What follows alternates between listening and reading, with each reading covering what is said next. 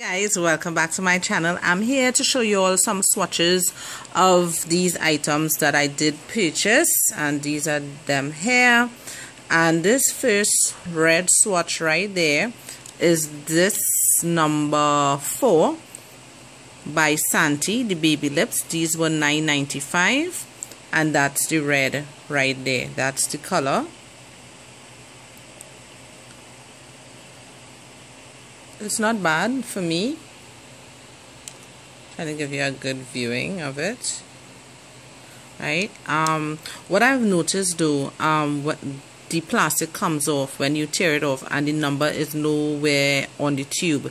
So I only noticed that after I ripped off this one, which is number 3. So I'll advise you to just use a scissors and clip around so your number could be saved on this, or you could write it on a piece of paper and tape it at the bottom so you'll know what you have.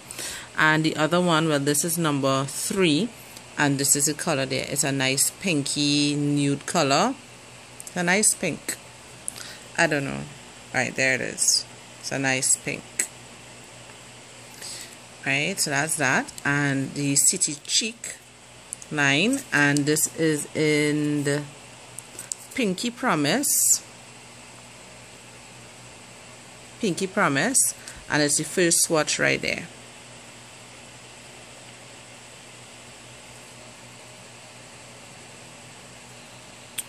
Okay, first one on your left, and then same City Cheek line. This is Charismatic,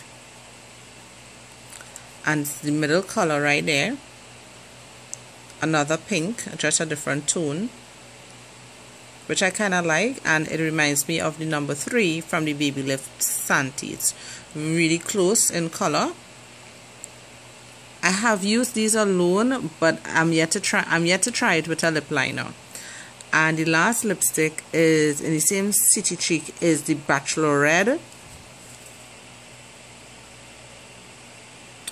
and it's not really okay, it's not focusing, why I don't know. Bachelor Red, and it's the last color there.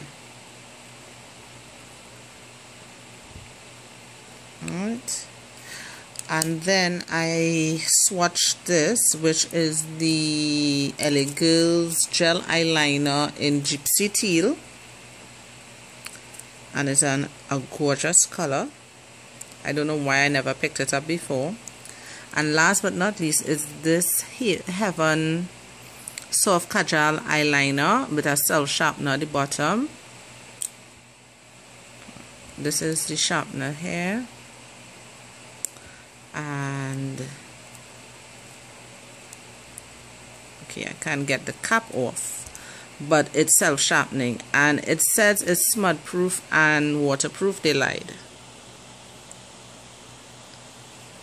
As you can see, it is smudging, so please don't get it. In terms of smudging, it is smudging, so I'm going to test it to see if it's waterproof. I'm going to wear it at home. So yeah guys, those are my swatches. I swatched it before, and as you can see, it did, and it's not jet black either, it did fade, so it did smudge. You see the lines, my hand is dark, so yeah, but it's $8.95, so you know. So yeah guys, those are my little swatches. Look forward to a review on these lipsticks, and if you can't wait, go to Rana's VM channel, and she did a full review on them. So take care guys, bye.